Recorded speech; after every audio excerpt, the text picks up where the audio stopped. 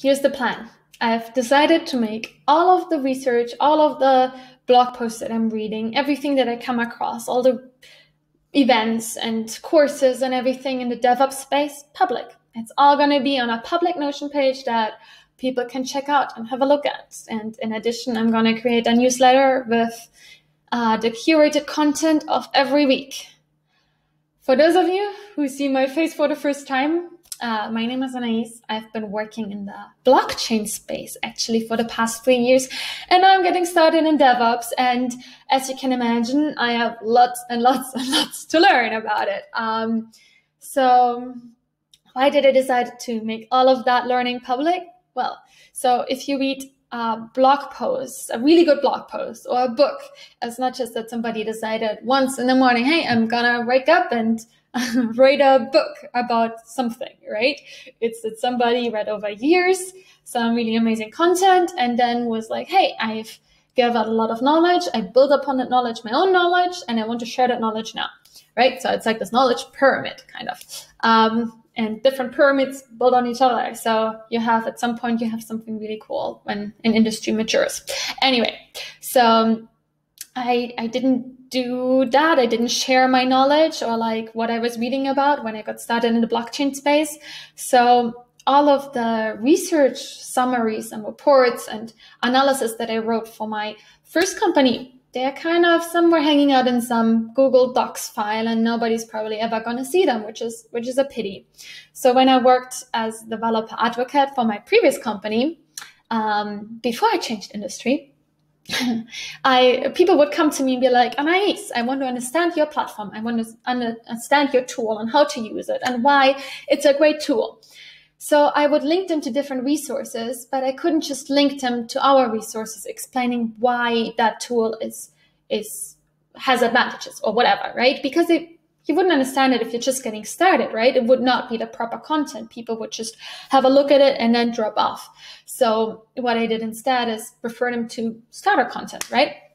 The thing is that that's kind of the content that I started with. So I could just, refer them to something like, hey, this is what I read when I got started, or this might be appropriate for what you're interested in, right? But I didn't have that kind of list. So I thought, okay, I'm getting started in a new industry. I'm going to create that list. So I actually created this summary of different research papers in the blockchain space. Throughout like a year of reading different papers, that's what I came up with. So this is hanging out on this Notion.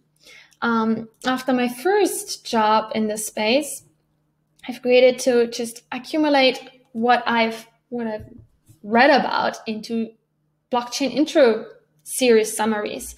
So those are kind of similar to what I've explained before. Those are just snapshots after learning about a lot of stuff. Those are just snapshots of like, here's an overview, right? Here's what I learned.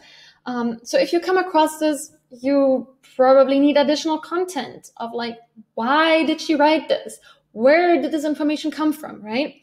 So this is kind of what that's going to be about, my DevOps diary. That name might change, I don't know yet, but here you can basically see different places where I will put my newsletter or like the curated content.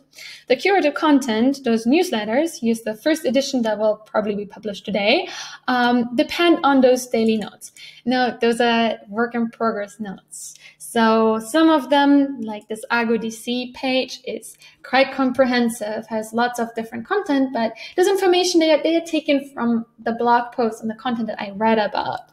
So you could as much read the same articles and take out different pieces of the different parts, right? Others, like the Kubernetes section, there's just a bunch of different resources that I thought were quite interesting. So I recorded them here. So all of them are kind of different. It really depends. It might be helpful if you are getting started in the space and you are like looking for resources about Kubernetes or resources around Helm, then that might be helpful. So I'm gonna add those weekly to the newsletter. Yeah. If you want to contribute, if you have any suggestions, I would love to hear from you. But that's a plan. Hopefully this is going to be helpful. In the end, I'm doing this a lot for myself to have this overview here, but it's hopefully going to be helpful for others getting started in the space.